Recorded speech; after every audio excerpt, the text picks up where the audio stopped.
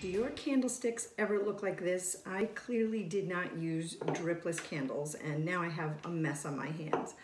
If I had brass candlesticks, I would throw these right into the freezer for about 45 minutes or an hour, and believe it or not, the wax just pops right off.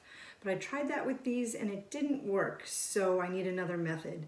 I read you could use a pot of really warm water and let it soak in there, but that just seemed really messy to me. Does it float around in the water? Does it get all gooey? I don't know. I just didn't like that method. So I am grabbing my tried and true trusty old hair dryer here.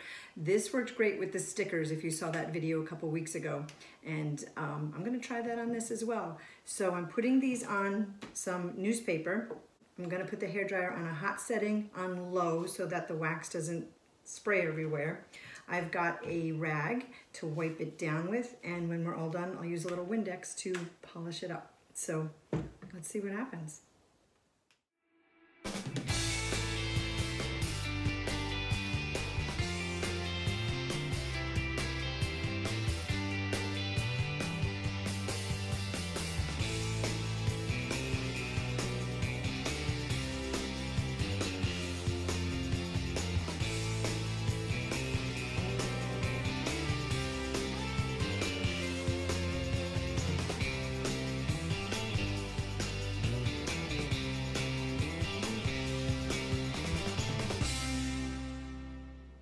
So this was the larger candlestick and the one that was in the worst condition.